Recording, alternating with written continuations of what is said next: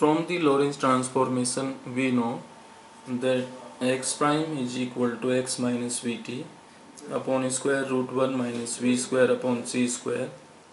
T prime is equal to t minus xv upon c square upon square root 1 minus v square upon c square.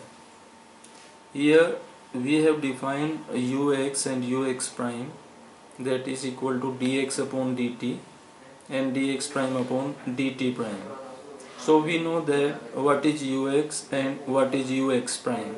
So how to derive these ux and ux prime, that basically comes solved from the Lorentz transformation by differentiating this coordinate, this relationship of x prime and t prime.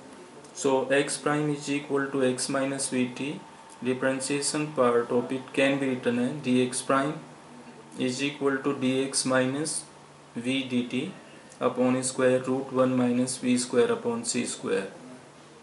And here t prime, that can be written as dt prime is equal to dt minus dxv upon c square upon square root 1 minus v square upon c square. So one can write now the ux prime, that is defined by dx prime upon dt prime.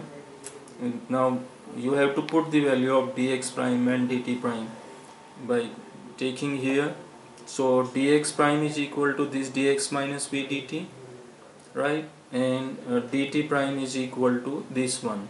So when you will put this value of dx prime and dt prime, this factor cancel out and you will get this thing, dx minus v dt upon square upon this dt minus dxv upon c square.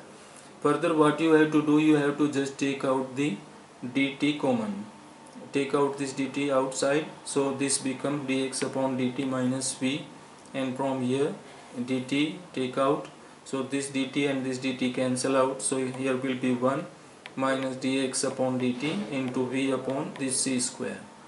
We have already defined this dx upon dt is what, that is ux, right, that is ux, velocity component along the x direction according to the observer O. So you can write here ux prime is equal to ux minus v upon 1 minus uxv upon c square, and ux is equal to ux prime. This is in inverse by using the inverse Lorentz transformation. If suppose you have to find out the value of ux, then that will be ux prime plus v upon 1 plus ux prime v upon c square. In this mathematical formulation, how basically you derive the result for ux prime? You know that we have a frame of reference, everything we are defining by using the frame of reference.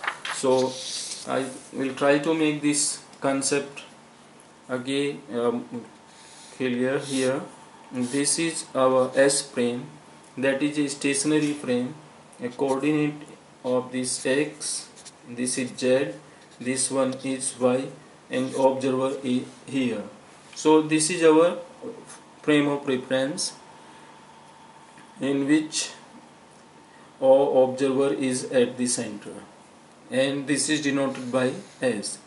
Another frame, that is a moving frame, denoted by S prime, have the coordinates x prime, z prime, and y prime. This S prime frame is moving along the positive x axis along this direction with the relative speed v. This v is relative speed with respect to this stationary frame, right. So O prime is here. So one can define any event here P. If that event has to define by the O prime observer, that will be x prime, y prime, z prime, and t prime. And if this event has to define by the O observer, that will define this coordinate in this event in his coordinate x, y, z, and t, right, in his frame of reference. So this is the basic idea. And now the point is, suppose there is a particle or any other object is moving in forward direction with respect to the O prime observer. So this is that object. You can say any particle or any object. This is in S prime plane and moving along the positive axis, moving a forward direction, right, in this positive axis. So this is the point about this particle or object. So one can find out the velocity component, right, for this particle. That will be ux prime, uy prime and uz prime along x-axis, y-axis, z-axis. So this for this particle that is in free space, and now we have made assumption that this is in forward direction towards the positive direction.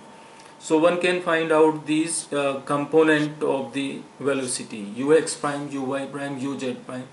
Why I have considered here prime plane? Because this particle is in s prime plane and moving into the forward direction, that is the positive x direction, and ux prime is the according to the O prime observer. If I have to find out the velocity component according to the O observer, they will be ux, uy and uj, and one can find out these components with the help of Lorentz transformation.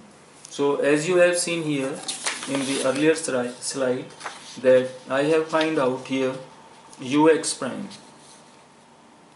only and ux with the help of this Lorentz transformation x prime and t prime. So one can write x also, x is equal to x prime plus v t prime upon the spectra, and similarly t is equal to t prime plus x prime v upon c square. So in Lorentz inverse Lorentz transformation one can write this relationship, right? So here ux prime is equal to ux minus v, 1 minus ux v upon c square. So if I have to find out one of the important point to keep in your mind to solve the numerical problem is that if in the numerical problem I have to find out ux prime, then I will use this formula ux minus v, 1 minus ux v upon c square. It means in numerical problem these two parameters are given, ux and v, and c we know that is the speed of light, v is the relative velocity, ux is the velocity of that particle according to the observer O. As I have mentioned here that ux will be the speed or you can say in terms of the component along the x-axis according to the observer O. So this is the point only. But if suppose you know only this formula ux prime is equal to ux minus v upon 1 minus ux v upon c square, right, and in the numerical problem you have to find out the ux. So don't try to rearrange the terms in this particular formula. If you have to find out the ux according to the observer O, the velocity component, then you have to use this particular formula. So don't try to rearrange this term that you have to find out ux, so rearrange this particular formula. Then you have to only use this formula, and this is derived by using the inverse Lorentz transformation. So if one have to find out the ux, right, don't put the value of ux prime v here, ux and v here, right? So make it clear that if you have to find out ux, then you have to use this formula, and if you have to find out the ux prime, then you have to find out this formula. You have to use this particular formula, right? Because these formulas are derived keeping in mind the relative speed of the object and observer. So this was the first point in this particular topic. Now I have already explained the basic fundamental of this particular topic by making that clip parts. I am repeating again that I have considered here these things, that a biker, a bike, and a building, a stationary object, and this man basically, this O prime observer, this bike, is moving frame, and the person is standing here, that is a rest frame.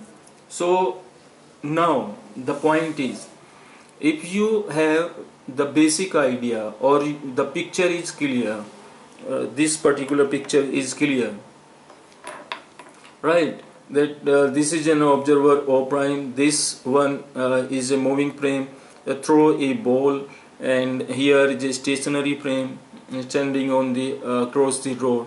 So if these things are clear, you can generalize this picture to anywhere, right? There are v is the relative speed of the bike, ux prime is basically the speed of the ball, ux is the speed of this ball according to the O observer. If this point is clear, you can generalize this idea to anywhere, whether there are two spacecraft into this space, both are moving into the same direction or moving in opposite direction. So if suppose this person, the O prime observer, throw this ball in opposite direction, instead of forwarding direction it throw in opposite direction, then the speed ux prime will be positive or negative. Now the ux prime will be negative, and similarly for the O observer, this observer, if this rider, this O prime observer, is moving along the positive x direction and throw the ball in opposite direction, then the speed will be minus ux prime, and obviously that is speed will be considered as negative relative to this O observer. So one important point in this numerical problems. So I was saying that you can generalize this idea to anywhere, to the spacecrafts, to any rocket launcher, or anywhere, wherever you want to use this formula you can use this concept, right? There is only one rider, that is in a moving frame, O prime observer. Second observer, this man throw a ball, right, see in his frame of reference, that is considered as ux prime. Here this man see this speed of the ball as ux. So you have seen earlier that there are only these two formulae, ux prime is equal to ux minus v, and other is ux is equal to ux prime plus v. It means there are only three variables, ux prime, v, and ux. If you know about these, you can solve all these problems. So now I am considering the numerical problem based on it, and keep in your mind that I have used here a basic example of a biker who is moving in positive x direction, throw a ball, right, in his frame in forward direction, and there is a person who is standing across the road, that is in rest frame. So this is my point, and this is the concept. On this concept I have to solve some numerical problems.